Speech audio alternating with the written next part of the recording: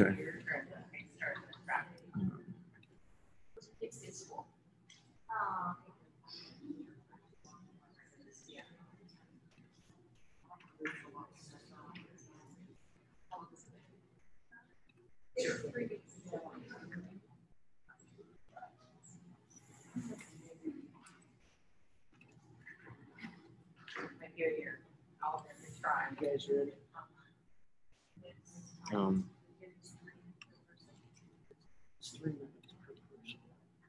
Correct. We are recording. We're sharing. We're good. I'd like to call to order the Board of Education Greeneview Local Schools meeting for September 17, 2020. Suzanne Arthur. Here. Todd Ireland. Here. Scott Powers. Present. Angela Reagan. Yes. Teresa Wallace. Yes. We have a quorum. The jurors have a pledge of allegiance, please.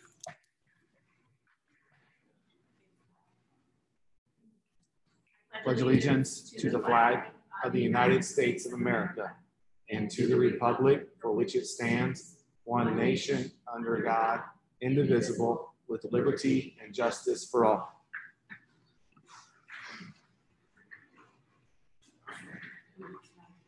Item number 2, approve the agenda. Are there any changes to the agenda? We have an addendum that you all should have in front of you. And then we also, I also would request that on personnel 3D under substitute custodian, we add the name Tammy Crum. That was missed when creating the agenda. Do I have a motion to approve the agenda? I'll second.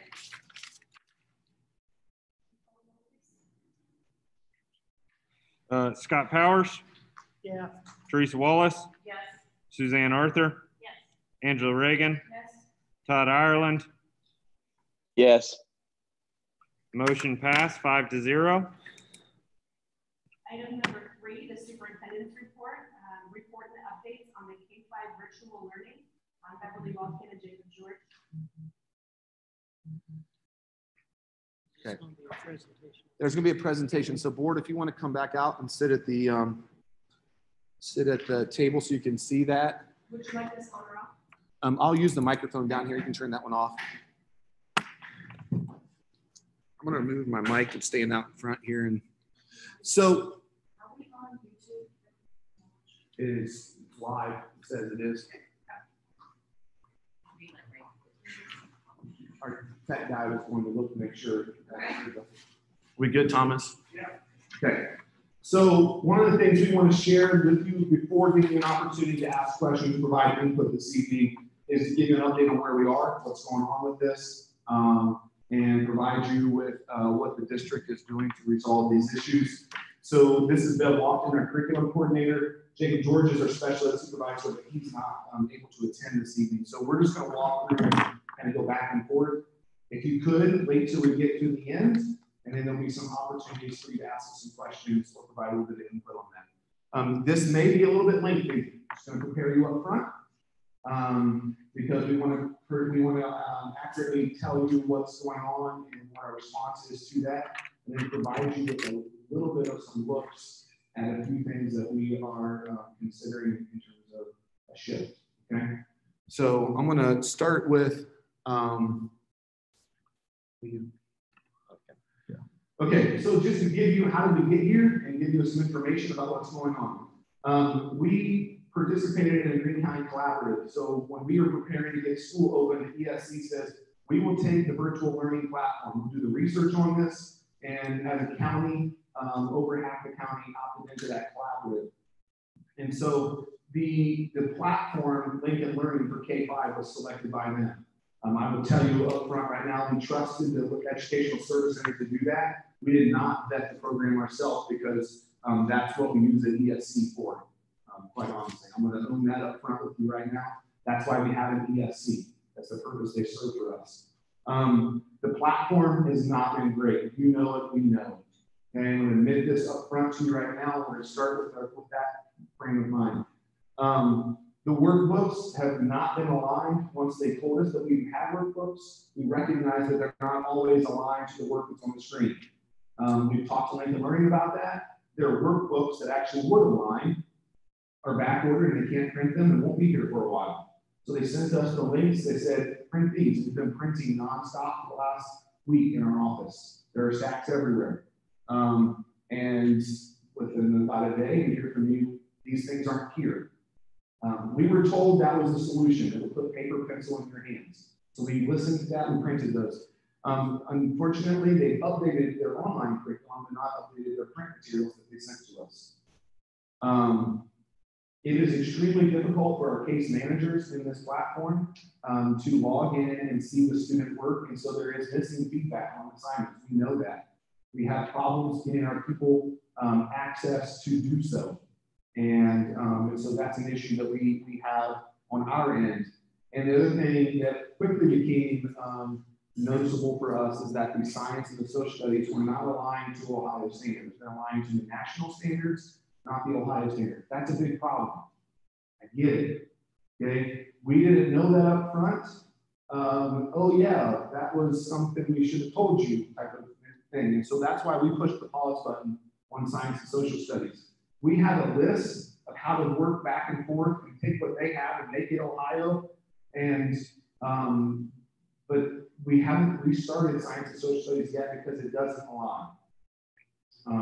That's one of the problems with the software that we were not aware of. So we have reduced to just math and English for the first 12 days. And that's because of those alignment issues. We requested, so here's what we did to respond. I called them on the Monday. So we told you guys on Thursday, stop doing this. Take 2 days, let's get some answers. I arranged a phone call for the Monday morning, had a very good phone call. We were willing to pay for the Lincoln Learning teachers to come online and to help teach. They had a quote for it. I said, we want to do it. They said, we can do that. And by the end of the day, they told me they couldn't. And so that was a problem. They don't have teachers that they can give to us now. They're overwhelmed with the people that they have. We printed the copies late because they were sent to us late. We hosted a parent meeting. I participated in that. There were questions that were answered. We really thought that we could help with that, but unfortunately, what I heard in a lot of those things is our major problems with Lincoln Learning aren't going to change. They gave us answers, but our major problems are not going to change. They're programmatic problems, they're issues reflective of that. So we did a parent survey to try to get a scope. We've heard from 20 to 25, 30 people that will call or email, and we respond, we try to support that. But I didn't know the scope. We have 165 kids using this. Is it 25 people having a problem or 165 people having a problem? I didn't know. So the parent survey, we got a decent amount of responses back. We can go to the next slide. And so the question we were trying to figure out is just very simply, is this working for you or not? 44% in there said this isn't working, it's not good at all. 50% said it's not great, but we're plugging along. And about 5% said this works great, I'm fine. That's not good numbers. It's not good for us, not good for you, okay? Next slide. This is messy, but we have a really good breakdown of information, and I'll go over it in a second. The light blue bar is people rank that as their #1 concern. It showed up on this chart as light blue. So the #1 concern is on the far right hand side, will be behind when they return at winter or at the end of the year, or I'm concerned that what we're covering doesn't align with what Greeneview is covering. Those are #1 concern from parents. The second most common concern was that the content's not age appropriate. It goes back to that alignment issue. Or my kindergartner's doing 3 branches of the government in the first day of school. That's not okay. I'm here to tell you that the program has flaws that we didn't know ahead of time, and that's not okay with you, that's not okay with us. Okay? Then, you know, there are other things that are in here, the lack of paper pencil, or the paper pencil doesn't match up, and or knowing how to submit things. in the second, the third most was just the user platform. It's not very intuitive. It's not easy to use. So we asked these questions. We got these results. This was consistent with what we've been hearing throughout. We tried to get an idea of what was the most common problem. And then go to the next slide. So this is the question that really kind of drove us to a decision point. If you're given the opportunity to switch, would you do so? 37% said yes without any hesitation. We had 124 students represented in the survey. Okay, I'm not going to give you the raw numbers. We had 94 parents that represented 124 students, so some multiple kids in there, obviously. 124 kids of the 165. So we don't know how the other 40 feel, but they didn't fill out the survey. So 37% said I would switch without any hesitation. That's consistent with what we saw in the other place. 9% said no, this is working for my child and making progress. That accounted for 9 students. When we counted up the numbers, I could go and see who that was. There was 9 students that said this is working for me. I don't want to switch. The other ones, not sure, depends on what the platform looks like. 33%, and yes, but only if the work I do. So overwhelmingly, it was we want to switch. This isn't working. What I want to tell you is we hear you. Okay, I told you that from the beginning, and I worked. I can promise you that I don't sleep much in the last week and a half. I'm working. I've vetted 4 other programs in the last week. What we found 2 Fridays ago, I sat down with Beaver Creek, and we went through a demonstration on another program that came highly recommended. Bellbrook is using it.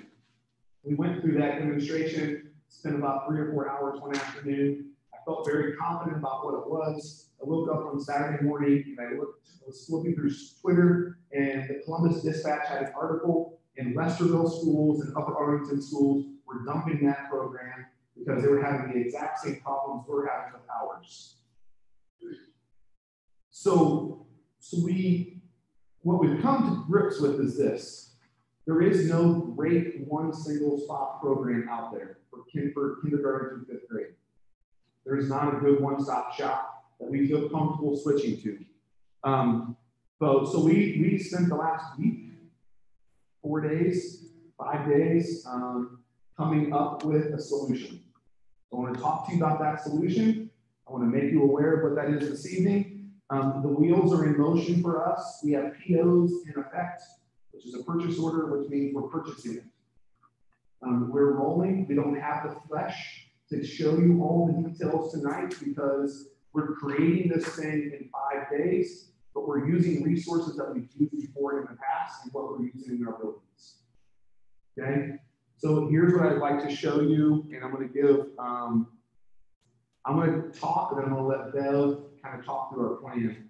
Will my student be behind when they return because this doesn't match Greeneview pacing? What I can tell you is there is not a single program on the market that's going to match exactly what we do in the building in terms of pacing. Unless we put all of our kids on a computer with a Greeneview staff member, and they do the exact same thing. We don't have available Greeneview staff members for that.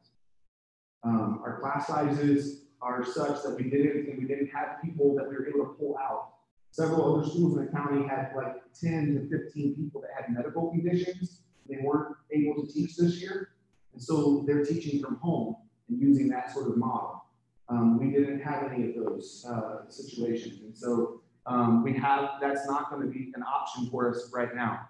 But there is no perfect plan that's going to perfectly match. But what we have done is try to come up with a plan. Our goal was to provide an adaptive program. So what I mean by adaptive is this. It gauges where your kid is and it adjusts to that. And so if your child is on an IEP, if your child struggles and has deficiencies in certain areas, if your child is somehow behind in maybe just a certain topic, we want a program that's going to find that option, work on it, and bring them up to pace. It will individualize their instruction. So for an IEP student, this will be individualized to their strengths, to their needs. Okay? It means when they first start their reading and their math program, they're going to spend about 30 minutes or so taking a placement test at their grade level and answering some questions. and they need to do it correctly as best as they can, because then it places them where they are. If you have a gifted student, it's going to allow them to go further. And the programs are very responsive to that. The core is the most important thing for us, the English and the math. That's what we're spending the majority of our time on in our classrooms at the elementary level anyway. And then the science and social studies, we have sat down with our teachers this week in the elementary, and we said to them, what are you covering in science and social studies between now and Christmas? What are the topics? And we're going to make sure that we provide resources. That way, your kid in science and social studies is going to be learning the same things that their peers are learning in school. Okay? And we have some options for that. But the goal, the core of this is going to be math and English instruction, because that's what we're doing in our classrooms anyway. Well, the content and delivery models need to be age appropriate and aligned to Ohio curriculum. I agree with you. That's what we have to do. So the reading and math will be at a student level. It will fill in some of those gaps. It is age appropriate. I mean, there's little game system things built into it. It was going to look more like a little kid program than what the last one did. All the content will be aligned, even math or science and social studies. Will the program be user friendly? We have had some demo accounts. We've had some access to some accounts in the last couple of days. I put my little third grader on it last night and said, you got to take this reading test. You open it up and it goes to the thing you're supposed to do next. You don't have to click. You don't have to look for it in the corner. When you open up the map, it says, here's your pathway, and this is your next lesson. There is no drop-down menu box like there was before. It is intuitive. It works through. We will show you before we're done. We're going to show you a look at what the system looks like. Okay. We want to blend the paper, pencil, and online work. We agree with you. Okay? We absolutely agree with you. We don't want kids on the computer that long. We're going to provide you with options for workbooks and some things that are outside of that. So kindergarten, you can't learn how to write letters unless you're writing letters. So we are going to print handwriting things. It's called Zaner Bloser. It's what we're using in our buildings. It's handwriting development. There's a packet. It will have that packet. They can work on it daily. It is writing letters and forming letters and numbers. First grade through fifth grade, they will have 6 daily traits. It's a writing workbook. It's spelling, it's words. There are 6 daily traits. That is a writing workbook. It's paper, pencil. They don't have to run a computer for you at all. So I have a workbook for that. Ascend Math has built-in study guides. We ask very bluntly, do your study guides or worksheets match what's in the system? Absolutely. And yes, Mr. Severs, let me show you how it goes to Google Classroom or Google Docs, and it easily opens up and you can write on it. You don't have to print it off if you don't want, or you can print it off. It is there. If it's a worksheet, it will open up in the other program and easily be used. That's not the case with our current program. We know that. Okay. And then how will things be submitted and graded? And this is a big deal. Okay. This is a big deal, and I need you to hear me on this. There will not be submissions to us like you have to do now. You take a picture of it and you send the picture, and I don't know where to post it, and I don't know what to do. This is going to be paced at the student level.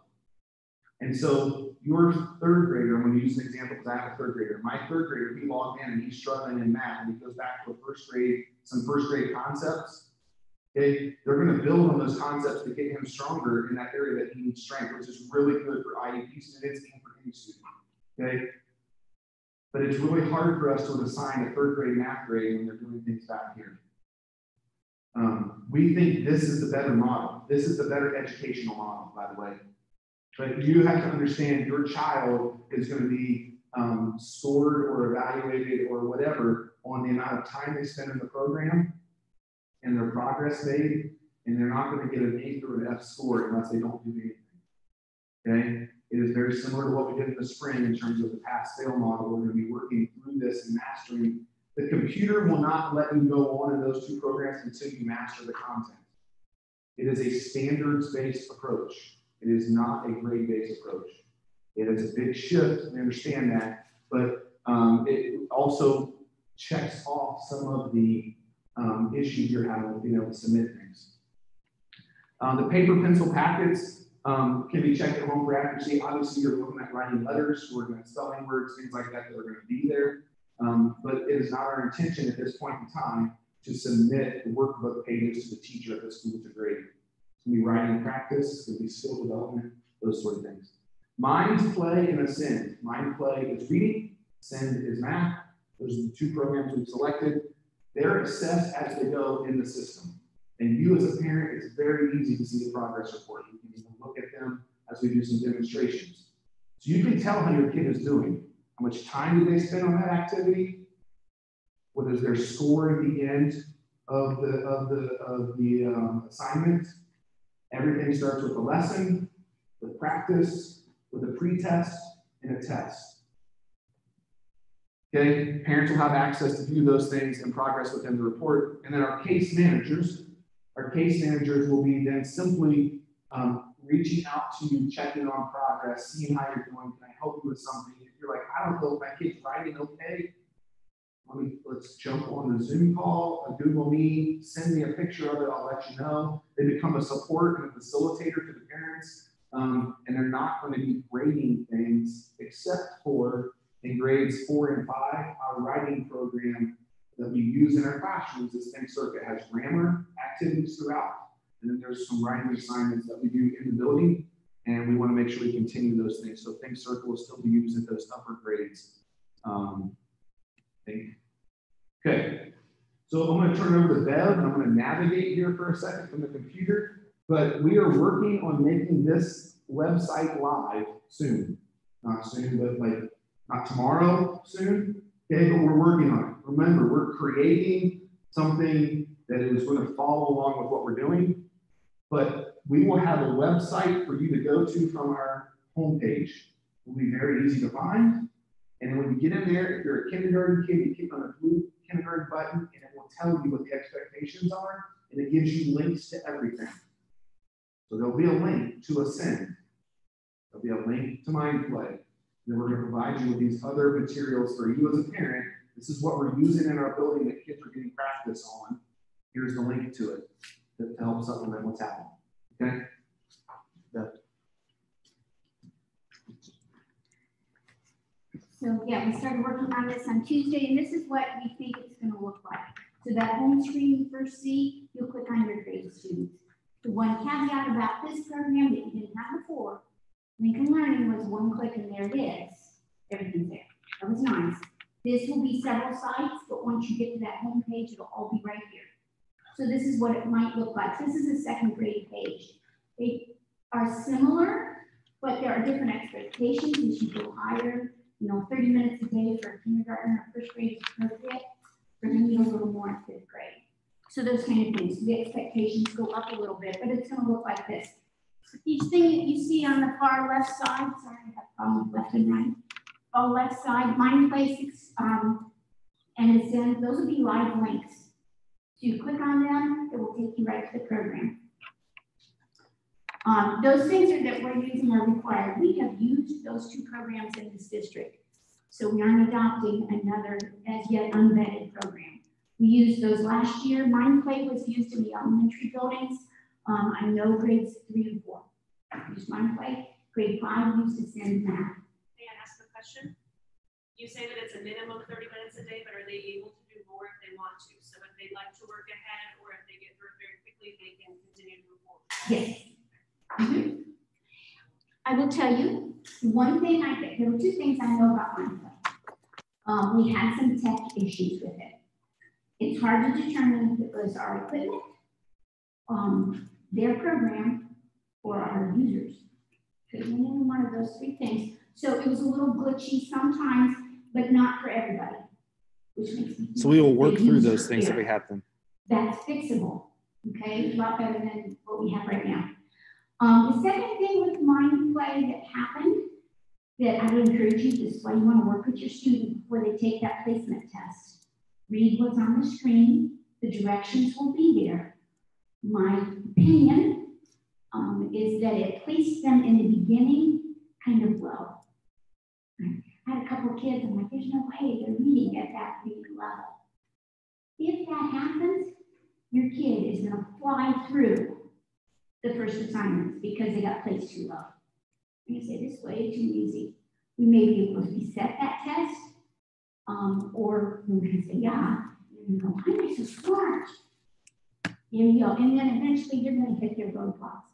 The other nice thing about a standards-based program like these are, is there are some things I could do really, really well. So I'm gonna fly through those activities. The other parts I'm struggling with, those are gonna take me a little while longer, okay? So that's the nice thing about these kind of programs. So there would be requirements. These programs that are on the left are required programs. Okay, there's gonna be a reading log. We want you to log. We want them to read to you, you to read to them, okay? That's old school, right, Mrs. Arthur? The more you read, the more they're read to, the better your scores are gonna be. The things on the right, these are programs that we have in the district now. Okay? If you have kids in first, second, third, fourth, fifth grade, they've already used some of these programs. So again, these will be links. You'll click on them and you can use them in addition. So maybe you're like, I've done 30 minutes of mind play. I'm tired of doing mind play. I want to do something different. No problem. Here are some things you could do. So you want to supplement it. I think my kids could do more, but I want variety. Choose these options. Okay.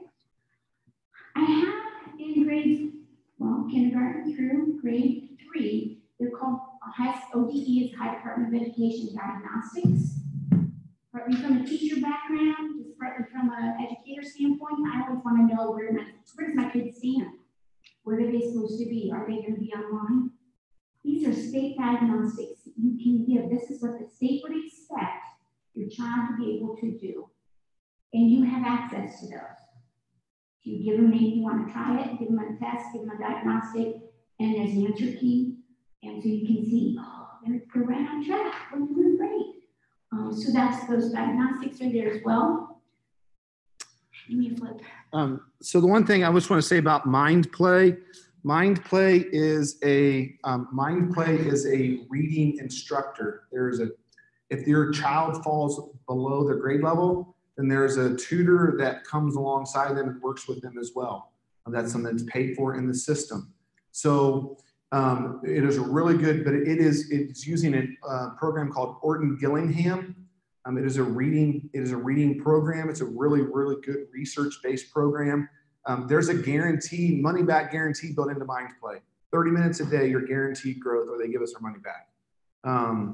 And so, but that means is this: it's work, it's tutoring, it's work, it's reading.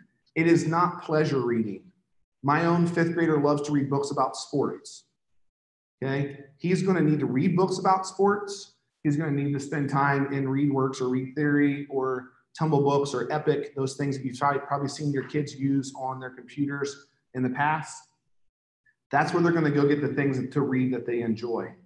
And that's going to be logged down in that reading log time. So Mind Play is an instructive tool. It is not where they're going to go to read for pleasure. So that's important to understand. It may be boring. It's work. It's not going to be reading for fun. Okay. The other nice thing about that program is it does have phonics instruction built into it, which is key. We don't do any reading instruction in Greeneview at the early grades without phonics. And even if you're older kids, you may have a 3rd or 4th grader, you see they're doing a phonics lesson, you're like, what the heck? If they're struggling with reading, research shows they're missing some phonetic pieces. So it's going to recognize that, assess that, and take them back and show them those phonetic skills they're missing. In science and social studies, we already have a program for kindergarten through 2nd grade. It's through Beaver Creek grant, and it's called Science for Us. So they're interactive science experiments and activities that they can do. So we're asking they participate in 1 or 2 of those a week. And then grades 3 through 5, it's a program called Gizmos. Same idea. The nice thing you might see when we did the demo with Gizmos a few years back, there's an experiment where you can plant a seed and add water and sunlight, and you can change the water and change the sunlight, so you can see how those things are affected. The thing I liked about it is even if you keep the sunlight and the water the same, you will get marginally different results. So it's not repeating the same activity over and over and over and over and over again. Real life. You plant 3 seeds in cup, maybe the same amount of water, same amount of light, you might get slight differences in that plant growth. So it's as realistic as I think as a computer simulation could be. Those things are aligned to what's happening in the classrooms right now. So those science standards, the science topics that they're covering in kindergarten through 5th grade, they're doing that like 1 day a week right now. That's why this is down to 1 day a week. They're not doing science and social studies every day in every classroom, except for in 5th grade where they transfer and they rotate the classes. So I understand that there's a concern, like my kids miss now in science and social studies right now. At the younger grades, they're doing those things, sometimes science for a whole quarter and then social studies the next quarter. They rotate those. That is not a part of everyday activity, but we are going to align what we're assigning in those lab programs to what's happening in the classroom. And so that's, those are some interactive pieces online for that. So this was not fleshed out, but you'll see under the science is the topics that they're studying at that grade level between now and January. Same with social studies, and we're working with the Green County Public Library. They'll curate books for us on that topic, things that you can go check out, or the online options if you want to do online with it, and we have directions for that. But already, like 4th grade has asked for certain topics for next month in October. We reached out to them at the library. She said, not a problem. I'll order extra copies for your virtual kids. So when we say 4th grade is doing this, you can get to the library and get the exact same books the kids are using in their classroom. 1st grade already has a collection like that, so she's just going to buff that up so that 1st graders on doing virtual have the same resources. I'm going to go out on a limb and hope that Tom Davis doesn't kill me. I think we could get this done. I'm going to say in a little over a week. We've got the worst of it. You think so? Okay. Absolutely. We're done. Next Friday, next Friday, we'll be done, right? Yep.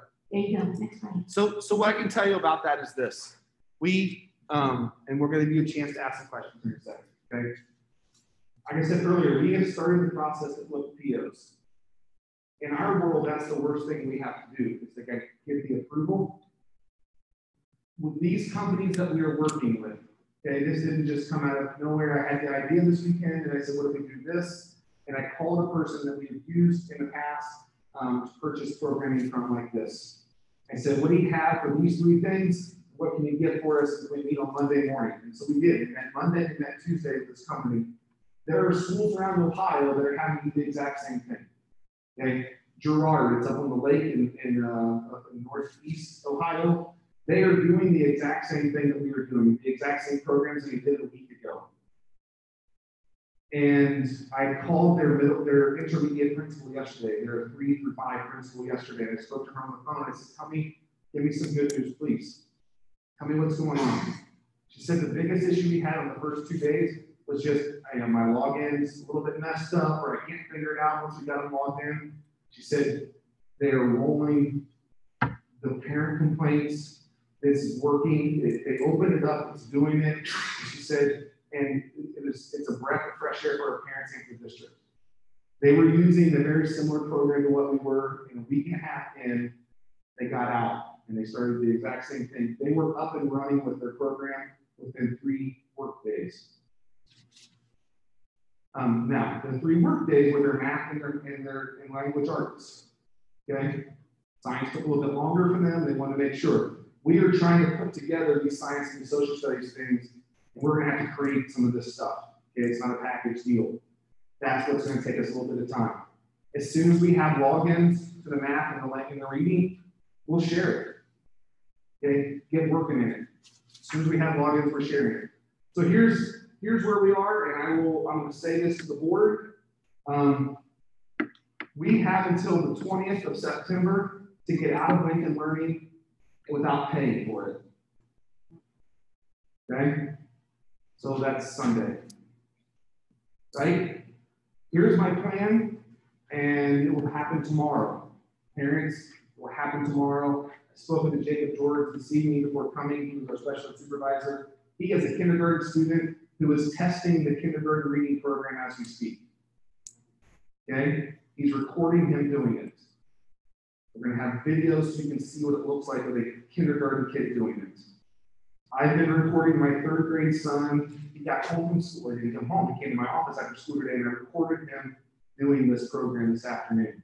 My plan is to do this for you. Okay, to show you what these programs look like, to give you an option, give you an idea.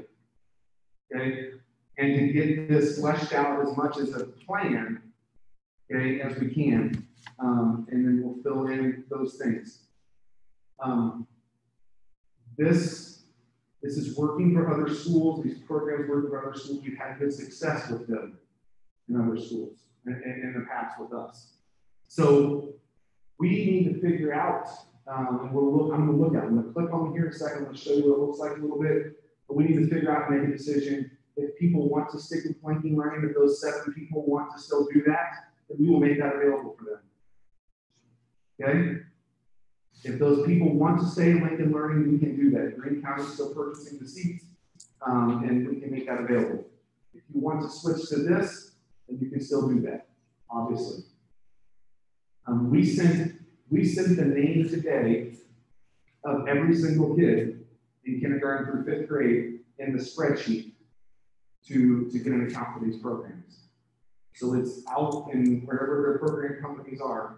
They're beginning to build accounts for us. And that's going to take a couple days. That's why we're hesitant on how long to tell you. We're at their mercy at this point in time, how quickly they do those accounts. Okay? We heard your complaints. We tried to resolve the issues with Lincoln Learning. It became apparent to me after a parent meeting on Monday night that it wasn't going to be resolved. And it wasn't going to get any better with Lincoln Learning. And so we shifted our focus to finding a program that works for people that we believe meets the needs of what they're asking. So I want to go ahead and show you this. And then if there are, I saw one hand there. When I'm pulling this up, do you want to ask or make a statement or ask a question? So if we have to be off Lincoln Learning by Sunday, and this isn't going to be up and rolling until Friday, what about the attendance? You know, your kids have to be in school so many days a year. They're in school for so many days a year. That's a whole week there. And they have to make that up. It's on hours of instruction. And so our school, our attendance, it's not days by law, it's hours. And we go a lot more hours than what we're required to. Other thing I would tell you is we will have these alternate resources and things available. We can have that stuff ready to go, like, because they're already there. We already know some of those things, right? I mean, your child likely has a login to those accounts already. That is something that if there is a gap, then that is going to be there. I will tell you that attendance in a virtual learning environment, okay, is not counted by do they log in every day. It is counted by the hours spent on task. Does that meet the minimum? It's counted on progress. So that's why we've given a block of when we set things out in our attendance policy, okay? And the other thing would be, this is us not providing you with an option. You're not going to be counted absent. Right? If there's a 3-day or a 4-day gap where there's not a program available, that will not count against the child.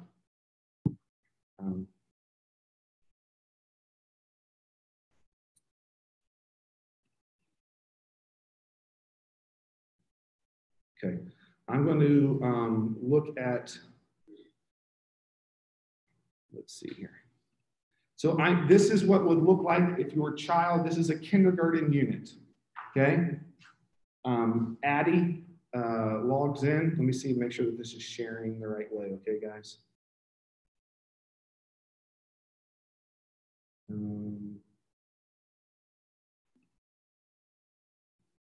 Is the correct screen up, Thomas, on the broadcast?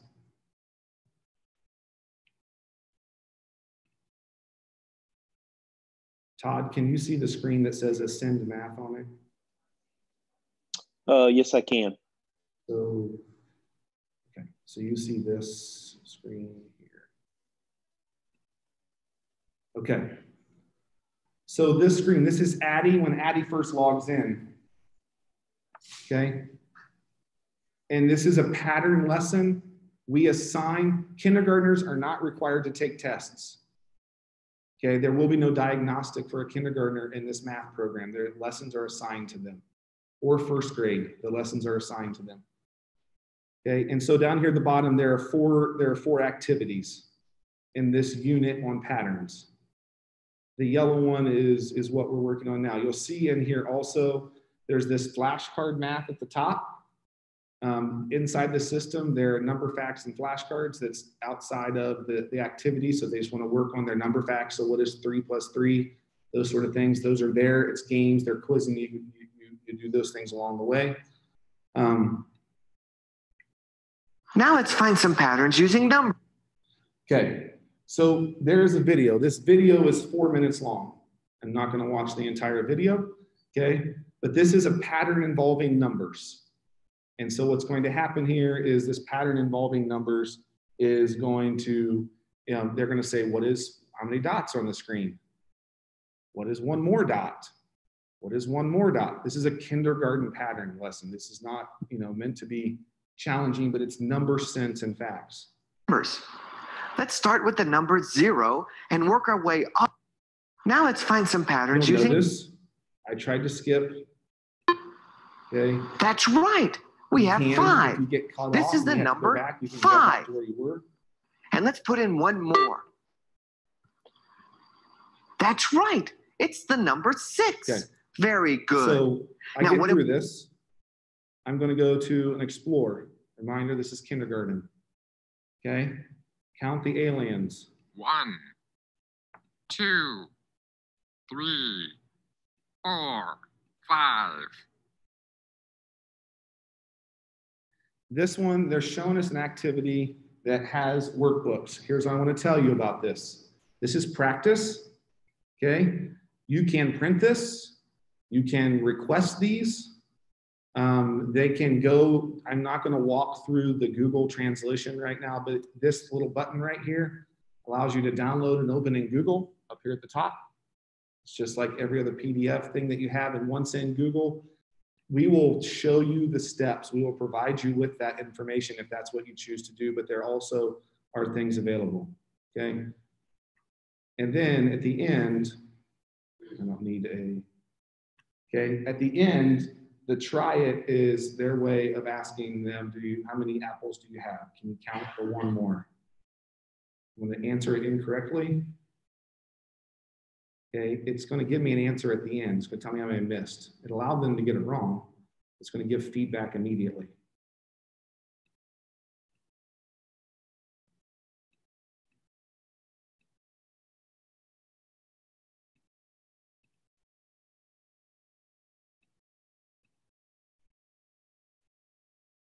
Okay, why did it let me get 2 of them wrong? It works to 80% completion or percent correct.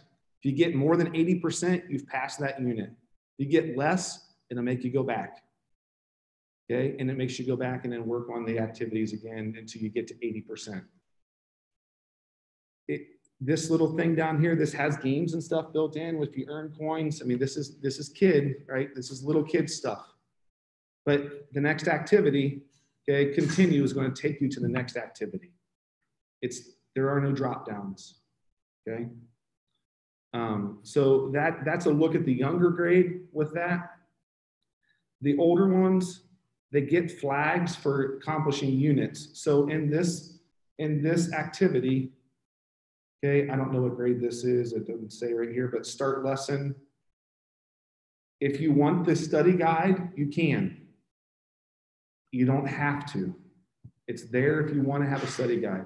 If you want to open a study guide and put it over in Google and write on it and do the things while the lesson is going on, it's not graded, it's activities, it's things that are there. And then there's a video. During this lesson. 6 minutes long. I'm not going to watch it. Okay. They're going to be at a board. They're going to work. They're going to write things out just like the teachers in front of the class doing it. There are opportunities to explore it. Try to make an area of 25. Okay. Make an area of 25. I'm going to do 5 by 5, area of 25. Okay, they're going to explore. They want them to change what's going on, make an area, a perimeter of 40. This is exploration, this is practice, this is not assignments not turned in. Practice is a practice test. This is the same form that the test is going to be. It's not the same questions, it's the same ideas. Okay, these kids, it will take them about an hour to an hour and a half, they said, per activity. If they go through the whole video, they do all the practice and all those things. That means a math lesson may take them 2 days. It's okay. They can stop and they get brought back in exactly where they were the next time. You close out and you log out instead of just closing the browser. It saves where you are. We're going to go through this more in depth. Okay, I want to show you some of the things to get reports. There are ways over here to get reports and things like that. Progress. We'll show you what's working on. We haven't done any of the post assessments, so you have a 0%, but it gives you where your progress is. Parents, this is available at any point in time. Okay. I am actually going to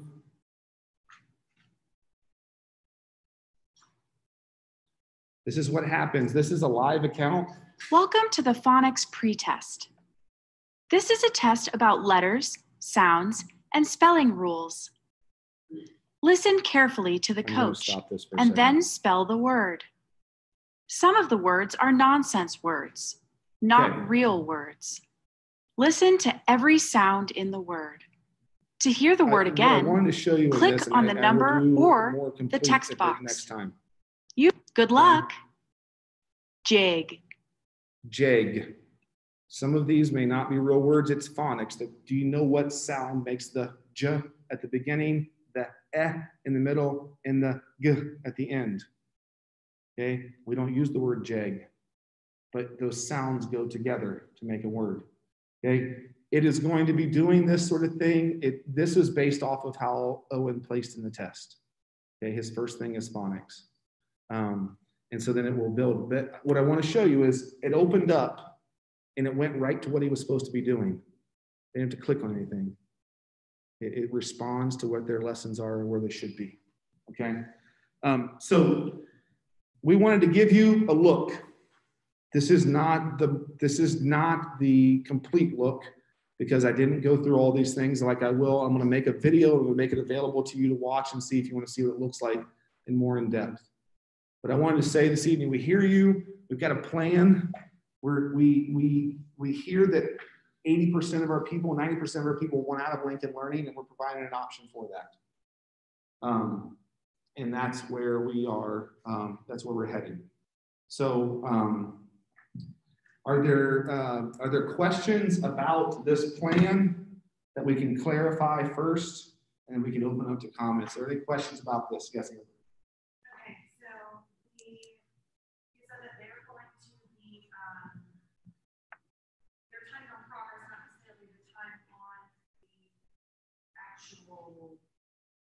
Computer per se.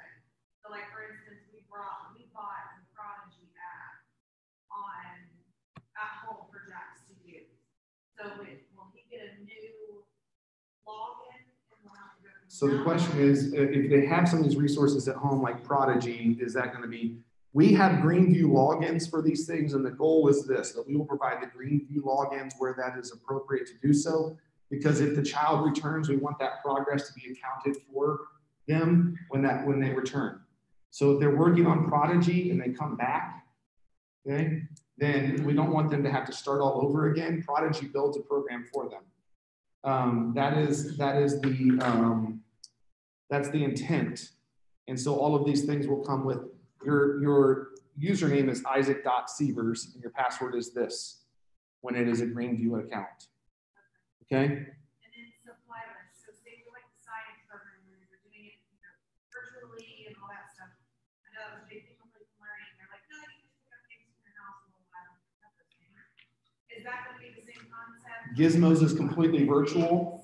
Gizmos is completely virtual. So now go back to Bev's analogy from earlier. One of the units we did when we were trained on Gizmos was about planting seeds. And if you want to take your child outside and you want to plant seeds, then that is on you. It's not a requirement in the program to do so.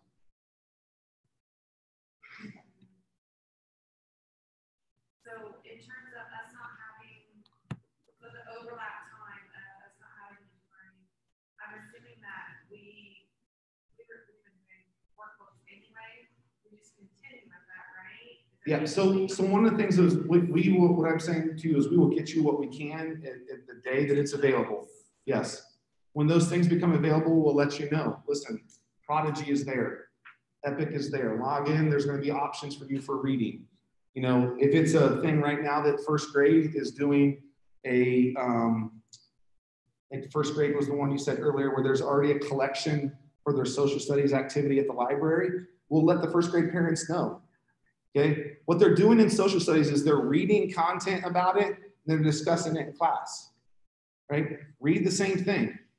Have a discussion with your kids about that at home, okay? Make sure that that's part of what's there. It's off the computer time also. Okay, if you see what we're doing here, 30 minutes a day for kindergartners in math, 30 minutes a day for kindergartners in reading, that's an hour of required time in math and for a kindergartner a day. And then one science lab a week. Everything else can be done offline. Okay, that goes up. We're looking at like second and third grade, that being 45 minutes for those two programs. Fourth and fifth being closer to an hour maybe for those two programs. The one thing we didn't say about fifth grade, if you have a fifth grade student, we are going to provide the actual fifth grade science book because it is a workbook. It has the instruction and it has the workbook. It's all in one spot. This is why Dell is telling us this is what we're covering in fifth grade science. So your kid will be doing fifth grade science, the same fifth grade science that the kids in the class are doing. Because right, we're petitioning to not have state tests in Ohio in the spring, right? But if they don't, we want to make sure that kids have every option to be successful on the reading test, which is why we have a reading program, the math test, which is why we have a math program, and in fifth grade science, they got to have the fifth grade science because that's the first time we test science. Okay, and so there's a blend there, but that's paper pencil also, right? That's not on the computer. We tried to reduce that reliance on the device as much as possible. We know that we're very rural and we have internet issues, okay? So this reduces that. It's now not 4 hours a day. It's down to an hour and a half to 2, depending on how old you are. An hour to 2, okay? You said this assesses where they're at before they'll be put into the program. At the end of last year when we shut school in March, my kindergartner was already struggling and he was pushed into first grade. Will this assess where he's at in first grade and decide him kindergarten stuff? It will fill in the gaps. And so that's a very good point. One of the things we've spent time on the first couple of weeks in school is trying to figure out where kids are. They've been taking these sort of placement test type of things and figuring out where their gaps are. And so this gives us a chance to make up maybe what was lost in the spring from March on also, because it's going to go backwards. Okay, your first grader taking a test. If he is struggling in the TCH, right, the phonics TCH sound, they're going to focus on that. And they're going to work on that to bring him up to grade level. So kids who are on a reading improvement plan in first, second, or third grade, this will help address those issues. It will bring them, it will go backwards.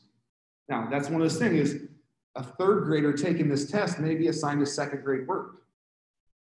They can't be upset about that. It's filling in the gaps. They can get back to where they're supposed to be. Okay? Yes, Amber. So, for instance, Max he was on the struggle bus with writing before we closed in March. Say we get through this program and, you know, the case managers check in with us, we're struggling. At what point does either say Mr. George reach out and like, hey, like I don't want him to have so much lost time on struggling that he might be flagged for an IEP. How does he flagged? Do we reach out? Yeah, so if you feel like your child is struggling and it's not just, I'm not catching the hang of this platform, if there's something more there, you know your kid's better than anybody else when it comes to what they may be struggling with or they're doing. I mean, Mr. George, in terms of, is the point of contact. all of the kids on an IEP still have their same grade level appropriate case manager. So if you're a first grade student on an IEP, you have the first grade case manager as if you're in the building. So if you're on an IEP and you're struggling, that's the point of contact. An IEP team could convene and say, how are we going to meet this child's needs? Okay. The other thing is we are adding after school tutoring hours at the elementary, like we have at the middle school and the high school. And so there will be some face-to-face if your child is struggling with that sort of thing. You know, one of the things I keep saying in responses to parents that are asking about my child struggling this thing, you know, we have a licensed teacher that can help you in that. And we don't know that unless you let us know or unless you go to those links and things that are there. So the case manager becomes much more appropriate to answer that question now because they're not going to be spending their time grading assignments. Okay? Ms. Driscoll, you had your hand raised up earlier, did you? Oh, no, you're good. Okay. Other questions about this program or anything?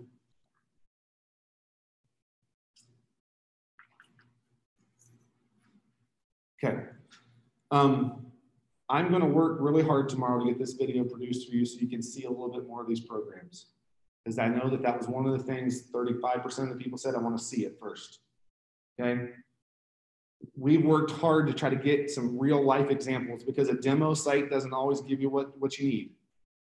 And so we wanted to make sure we did that. I will communicate that with you as soon as possible. If there's somebody who's watching or goes back and watches this later, or somebody here, and you want to stay on Lincoln Learning, okay? I'm assuming you're not here because you want to stay on Lincoln Learning. But if somebody is out there and they want to stay on Lincoln Learning, we will make that available. Greene County Schools will still have a contract to purchase that, and they can stay working through it. Okay? If this doesn't work for you and you want to stay on Lincoln Learning, then feel free to do so. We'll support that. Jane Cross, Deb and I are talking today. Jane Cross will become our Lincoln Learning support person. And there'll be one point of contact. So that's board. Is there any question about the program, the shift? I think this is the way to go. From everything I've heard about the Lincoln Learning, it's not effective. And I've got a little bit of experience with a couple different schools and their virtual programs, and there are lots of problems with the virtual programs. The science and social studies that's in the program that my school district is using, where I teach, same thing. It's not aligned to the Ohio standards, and the teachers are frustrated. But they are pulling resources like Gizmos, which is a science program that our district has used for years that the teachers love. They like it better than the curriculum. And the Mind Play, I'm not familiar with Mind Play, but I do know Orgillium, and that's outstanding material. I think this is going to be a much, much better option for students than what the Lincoln Learning was. I want to go back to, we trusted the support people that we trust with this. I would guarantee you in the last week, I have vetted every single program personally. Okay. We felt like this was our best option to be a success for our families and our kids. And it may not be perfectly aligned when you come back or want to come back in January or next year. It may not be, but it's going to be what your kid needs. It's going to be based off of where they are at in those two programs, in math and English language arts. And at the core level, at the early elementary level, we spend the majority of our day in math and language arts. And so that is, if people choose to stay with Lincoln Learning, we're going to have to go through the science and social studies and make sure that we pull out the things that are not appropriate. That's something Greene County is working on. And so that's where we're at with that. So Greene County ESC is aware that this is a problem. They know that Correct. they made a poor choice, correct? Correct. We have made them very aware. And other schools have, Well, Yes, we've all made them aware. Yes. There are 160 kids that will still be using this out of 950 from Beaver Creek. So they're going to lose a lot of business over this. I will tell you, we've continued to push for answers. We've continued to push for support, and we tried to do other things. I mean, we were willing to spend money to get the teachers from their program that know it to help fix it. And they were unwilling to provide that to us. And, you know, as of yesterday, I got an email that was really sort of a nail in the coffin. One of our teachers had asked about rubrics for grading. And they wrote back and said, those assignments don't have rubrics. So the staff members that are going to be trying to grade the things in Lincoln Learning, there wasn't direction for them on what was the case. I don't know where it went wrong with the people vetting the program. I don't. I know where it went wrong for us, and we've been scrambling to try to find a good option. We believe this is a good option for you and for us. Yes, ma'am. First off, this is nervous, but I just wanted to thank you for making this more personable to actually what's going to come out in Greeneview. That was like one of my number one things. I also was in a position where my child was behind the 3-month level out books, and he was out. So I ended up getting upset. I know you knew that because I emailed you, but I ended up just stopping. And I started doing my own thing at the house. Will I be hurt for doing that? Like, will I be in trouble for doing that? No. Okay, that's. No. So here's the thing too. If you decide that what you're doing with your child is working and is best for them, and you want to do that and pull them out of this program and do that, just contact me and let me know. If you have not done Lincoln Learning for a week, you know, that's not going to be counted against you. Here's what I've told people. Okay, they want to know if they're going to get credit for what they've done in Lincoln Learning. Is it going to transfer over? What I can tell you is we've only supposed to be doing math and English for the last 8 days. They're going to have the ability to test out of those things when they get into the system. So if they've learned it, they're not going to be taught the same thing again. Okay, the assessment at the beginning will give them, you know, my kid going to get credit for it. The grade's not going to transfer. Remember, we're talking about not having the grades, right? If they're failing over in Lincoln Learning, the grade's not transferring. Okay, and so what we're looking at here is they have the ability to get credit for what they already know. I've called and run this by a couple of parents that I know that are in the system over the phone, some on both ends of the spectrum, right? Students in an IEP, students in the gifted program, and students, you know, at grade level. This will be something for the kids that are struggling. It will be something for the kids that are just right on track, and it will have the ability to extend and be further for those kids that are excelling. They're going to be able to move on and do that. Yes, ma'am. So 6th grade and up staying the same? 6th grade and up is not changing from Edmonton. Okay, the program from 6th grade and up, we have better support from them. They're answering questions. It's working in most places. I would tell you statewide, that's the program that most people are using, and they're getting rid of other ones. Is that program aligned with the science? It is. It is absolutely aligned with all of the standards, even the even the elective courses. We had a couple glitches with that, where we assigned kids to a 7th grade personal finance class. That was actually a high school level personal finance class and not the required 7th grade personal finance class. So we pulled them out of that, right? We don't know by looking at it until we know, and we've adjusted some of those things. The other thing I would tell you, and I have lists of people. In the last couple of days, I've tried to respond to emails last night of some folks that had been waiting for a couple of days. I need you to know that this was my sole priority for a few days, this and our Tuesday incident at the elementary school. And so this took priority. My goal before I go to bed tonight, if I haven't responded to you, you're getting an email tonight. I promise you. Okay? And if you have individual circumstances that you need to address with me, we will handle those things on a personal basis. Okay? And this isn't the place to do that. I understand that, right? Your personal business is your personal business. I will respond to the emails if I haven't responded to them yet.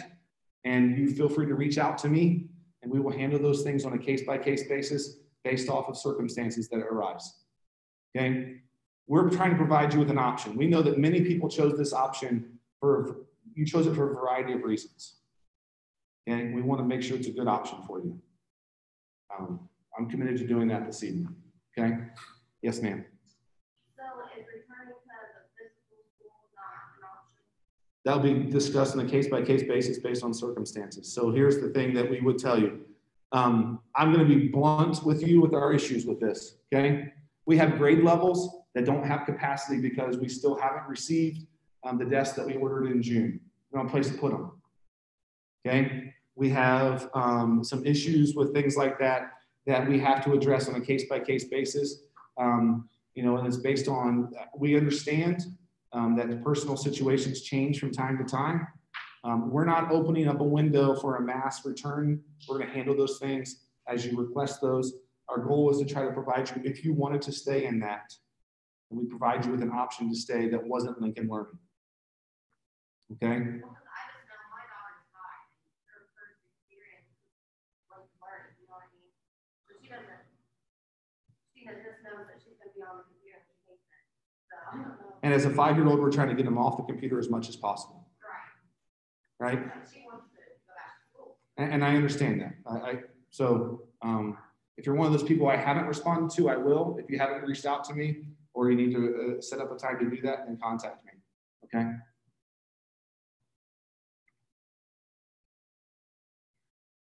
I would just like to thank you and Beth and Jake, George, and Thomas for all your hard work. I teach at Miami Trace, and we've had a nightmare as well with our virtual program, and teachers crazy, and parents crazy, and students crazy, trying to figure it out. And it's just not an easy course, but I know that these people have worked very, very hard to make sure that we have the very best option for our kids here in Greeneview, and I'm grateful for that. So I want to thank you. I second that as well. The simple fact that this is an option is mind blowing to me because obviously we're all in an uproar, and the fact that this is even an option, obviously you're listening. I appreciate that. We appreciate that. Yeah. Our goal is not to force you to stay in something that's not working. Right. Okay. And I think it's really important as a district that we acknowledge when something's not working and we adjust course. And this is going to be work. It's going to be work, and it has been, but it's the right thing to do for kids, and we're going to make that work possible. So that's it's not what we signed up for when we started this, right? It's not what you signed up for when you started this either. Okay. My expectation is I would spend my time doing contact tracing and COVID cases in the building, and I wouldn't have to worry about this because it was handled. And that's obviously not the case. This has been all we've done for 2 weeks. And I appreciate those of you who have waited several days for responses. I appreciate that.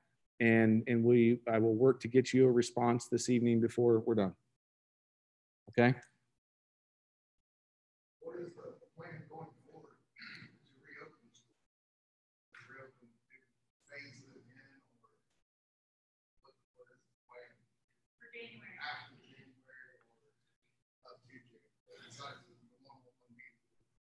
So what I can tell you is this: we discussed last week as an administrative team that we're going to set a date in November, that if parents want to choose to send their kids back to school at the semester, that way we have the month of the end of November and December to plan for what that may look like. It really depends on how many people want to come back. I'm going to talk with this for a second. It really depends on what that number looks like. If it is all 363 kids or whatever it is that's doing online learning right now, that will impact how we run school. If those guidelines are still in effect and we still have to do the social distancing, that is not feasible with the full student body. So, You know, there are reasons that schools opened at 50% capacity or things. So we would have to look at how many kids in each grade level choose to come back. How many kids would, you know, I don't have a phase-in plan for you because I don't know what the scope of that is, but I will tell you that we will publish a date. That date is, I think at this point in time, the Tuesday before Thanksgiving. So that November 22nd, I think that's a number that's stuck in my head for some reason, or 25th, one of those two. The Tuesday before Thanksgiving, that will be very clear. That's at the semester time. That was our plan from the beginning. That would give us a chance to respond, because it may be this. What wasn't there like 100% like response from kids coming back? It would be 100% return, and then part of the students also that were want to do the virtual. That way, it would make it easier, say towards January, to bring the kids back in. They would have a whole room, someone know where to go. The headache would look for that process. It seems like a little blind. Well, and I will tell you that,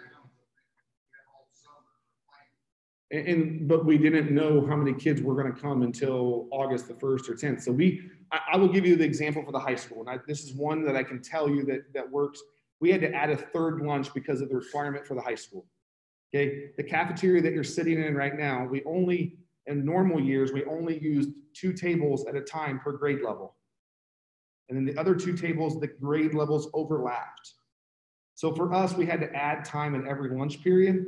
So we completely changed how long class periods are and when the bells ring in all of our buildings because we had to plan it around that. So we made a plan to deal with that. But if we have a large increase come back in, for example, we may have to go 4 lunches at the high school. We're not planning now for 4 lunches at the high school because we only need 3. But if that number changes drastically, then we need to give ourselves a time to make that change. So I hear what you're saying in terms of why don't we have a plan for 100% attendance? But we planned for what we had at the time. And we'll have to adjust if that, you know, if we have the same number of kids we normally do, we go back to our, you know, old schedule. If the guidelines, if those things are any different by that point in time, or we maybe have to have, you know, more lunches or less time in passing periods. We will adjust when we know. But, you know, the last time we made this decision, we had less than a month to make it, just based off of was school even going to open up. And so this at least gives us 4 weeks before Christmas break, and then the 2 weeks, a week and a half after, you know, Christmas there to make those adjustments. But why don't you have an outline already for 100%? Just something to go off of. You're saying that we have to fly by the seat of our pants, and we just want to know if there's going to be a spot for our kids, and it's not going to be a jumbled up outline or something to go off of. Okay, I will take that back, and I can address that. It's more than just, I'm sorry to interrupt, it's more than just moving in another desk. So I'll address desks. I mean, that's a very valid question. I said that without any context. So here's what happened. First grade, second grade, or kindergarten, first grade, and 2 classes in the 4th grade, they had tables. The tables were like 4 feet wide, and in normal years, kids sat right beside each other at a table. With the requirement to have social distancing of at least 3, but preferably 6, we can't have them at a 4-foot table. And so we ordered desks in order to remove the tables from the classrooms. When the desks didn't show up on August the 13th like they were supposed to, we took desks from all of the other classrooms. So a classroom that had maybe 4 desks that weren't being used were all taken to a classroom that didn't have desks. And so we have removed any extra desk, specifically at the elementary school, any extra desks to outfit the rooms that did have tables. The desks are supposed to be delivered on September the 18th. And that's tomorrow. I received word today that the chairs are coming and the plexiglass dividers for the middle school science labs, and we still have no word on when the desks are showing up. now 2.5 months after they were ordered, with a 4-week delivery time. So when I say there aren't desks, that's the reason I say there aren't desks. Like, we took every available desk and we put them in rooms that had tables. We have 2 kindergarten classrooms right now that had a 6-foot table that used to have 5 people sitting around it.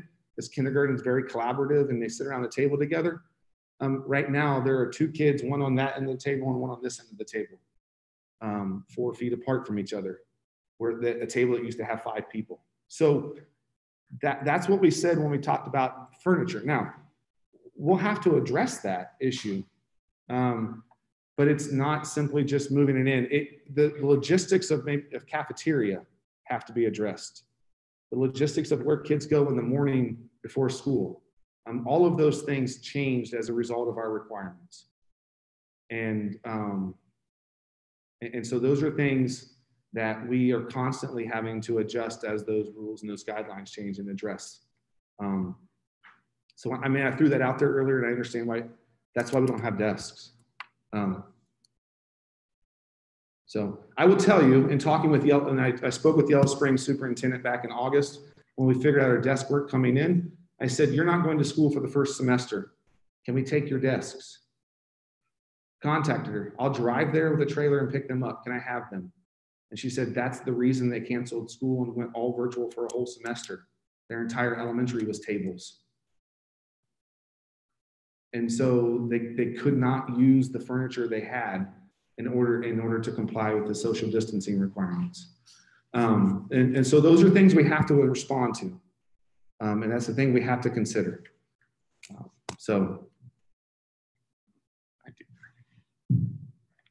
I do have one thing that I want to say about this issue that we have going on. A lot of parents have chosen to go, we have this virtual population now. We are running 2 different school systems. We have in-person and virtual. We've been in school for 3 weeks. Virtual has not been working well. It certainly seems like sending your kids back in person was the right choice. But none of us have a crystal ball. When we closed down in March, I thought I have to get my people through May. I thought we'll be back to normal in August. Well, August wasn't normal. September isn't normal. So right now, virtual is struggling, but we don't know what's going to happen with our in-person classes for the next 3 months or the next 6 months. So that is certainly something to consider. Why this might be difficult right now, why you might be thinking, ooh, maybe I made a mistake. Give it 3 months. Give it the semester before I can't tell you right now what I think the better option is, because yeah, so that's just something that I think, I know you're struggling. I know this is difficult, but we don't have the crystal ball to know what the best option is. It would be great if we could have 100% attendance in January. We don't know if that's going to be possible. We don't know if we're going to have 0% attendance in January. So we're working on a lot of different options and trying to plan for a lot of different scenarios. And that is something that's, there's never been a virtual and in-person option for most school districts. So this is something that's new everywhere, all over the state. So like I said, I know you're struggling right now. I know it seems like you may have made the wrong choice, but we don't know what decision is going to be best in the long run. Is there any other topic? Yes, ma'am. So we are switching to the new platform. It is happening. So like kids don't have to log into Lincoln. You don't have to go back to Lincoln ever again. We can just do paperwork and stuff. Correct. The purchase order is in place. Lincoln Learning, if you don't want to do it, is gone. Okay? Yes, ma'am. I just want to say thank you, all of you, for your hard work on this. You're welcome. It's been a nightmare for a lot of us, and I personally was sick with the virtual learning, and I'm so glad to put all this together. It looks a million times easier. It's gonna be good. Okay. Thank you. Is there anything else not related to virtual learning that somebody wanted to speak on this evening for public participation? Yes, ma'am. I did sit back to that and give them the odd one, but I just wanted to say, I don't know,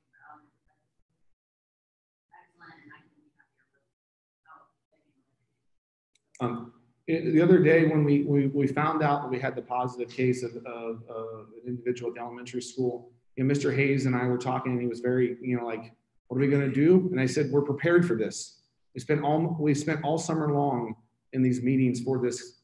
You take this list, I take this list, we've got it. So I know that it feels like sometimes we don't have a plan. I promise we do. And within 3 hours, we had contacted the health department. We had things out, and we had everybody contacted. I will get you. Okay, I understand you're asking what. We'll work on what happens if nobody comes back in January. Okay, we have a plan if nobody comes back to school in January. We have a plan if everybody comes back to school in January. We'll have to change what school looks like if everybody comes back in January. I'm just saying, I'm just letting you know now. It will have to be different if the same guidelines are in place, because we introduce all of those people back into the building. That now changes how many kids we can have in the cafeteria and those sort of things. Okay, so okay, thank you. So do we have to do invitation for public participation? We just offered it to them. Is there anybody else that wanted to address the board? So that's number 4 on our agenda. I have a list of 5 people that signed up. Is there anyone that has anything else to add? Okay, item number 5, the treasurer's report. Number 1, approve the minutes from the regular board meeting August 20th, 2020. Number 2, approve the August financial reports. Number 3, approve the following activity budget and purpose statements for fiscal year 2021. The middle school principal fund, middle school staff support, high school principal fund, high school staff support, student council high school. Number 4, approve the following students' payment in lieu of transportation to Legacy Christian Academy for 2021. Joshua Smith, Lena Smith, Micah Smith, Jacob Leach, and Catherine Leach. B, Legacy Christian Academy 2019 and 2020, Liam Tokanen.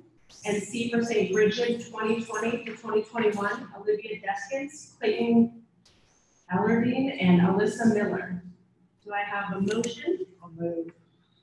I'll second. Do you have anything you want to talk about? Just one thing on there that I did want to point out, the reason that we have the 1920 Legacy Christian student is we rely on these schools to send us their list of our students that are attending. They don't always give us the full list. So we try to, if we have the previous year, we try to ask them, are you sure you don't have this student still? And they may say, oh yeah, we forgot. But occasionally a parent reaches out to us and says, I heard from so-and-so that they got some money in lieu of transportation. Is there any way that I can get that? And that's why we have the one that's from a previous year. Are there any other questions about the treasurer's report? All right. Teresa Wallace? Yes. Suzanne Arthur? Yes. Angela Reagan? Yes. Todd Ireland? Yes. Scott Powers? Yeah. Motion passed 5-0. Item number 6, new business. Approve the waiver to the requirement to provide career technical education in grades 7 and 8 for 2020-2021 school year as allowed by section 3313.90.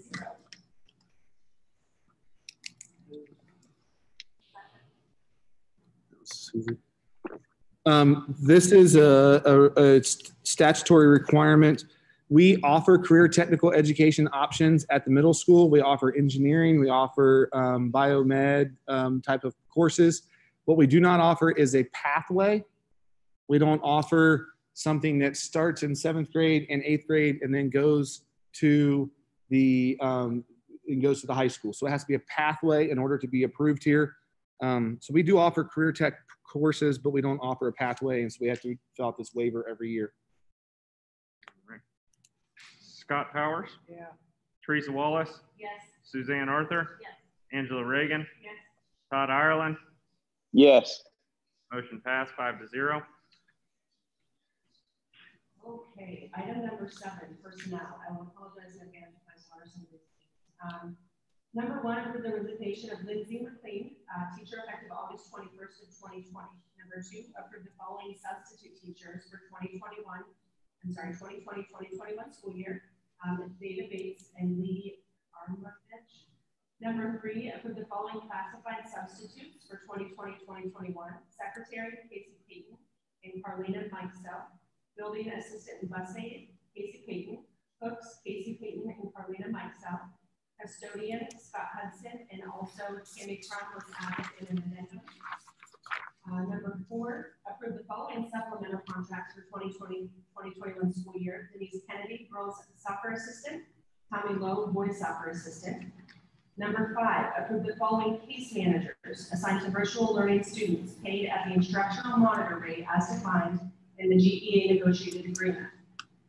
Martha Rector, Leah Godlab, Marie Gill, Samantha Bennett, Justin Evans, Julia Moore, Julie Moore, Kylie Best, Anita Mays, Jane Cross, Lori Bolin, Dawn Wambold, Carolyn Jones, Jake Williams, Sarah Juhan, Jimmy Hoffman, Teresa Boyle, Laura Bowersox, Chase Held, Paul Thompson, Emily Sievers, Daniel Fosterman, and Jane Cross.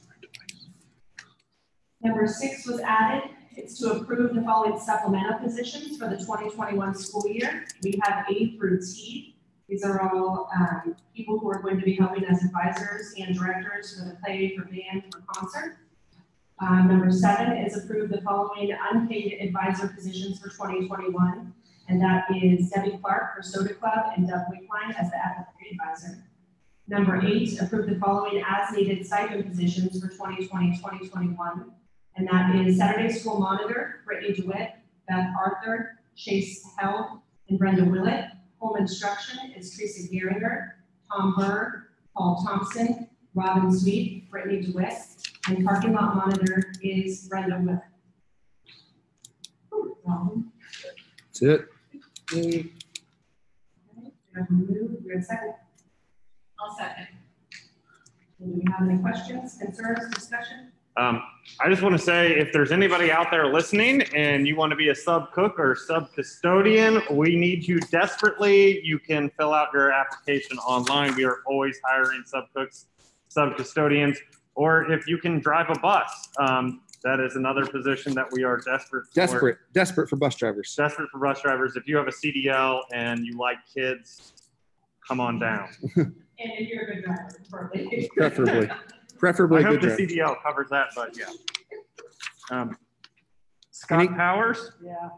Teresa Wallace, Yes. Suzanne Arthur, Yes. Angela Reagan, Yes. Todd Ireland. Yes. Motion passed 5-0. Okay, item number 8, a motion for adjournment. I'll move. I'll second. All right. Scott Powers, Yeah. Teresa Wallace, Yes. Suzanne Arthur, Yes. Angela Reagan, Yes. Todd Ireland. Yes. Motion passes 5-0. We are adjourned at 8:28.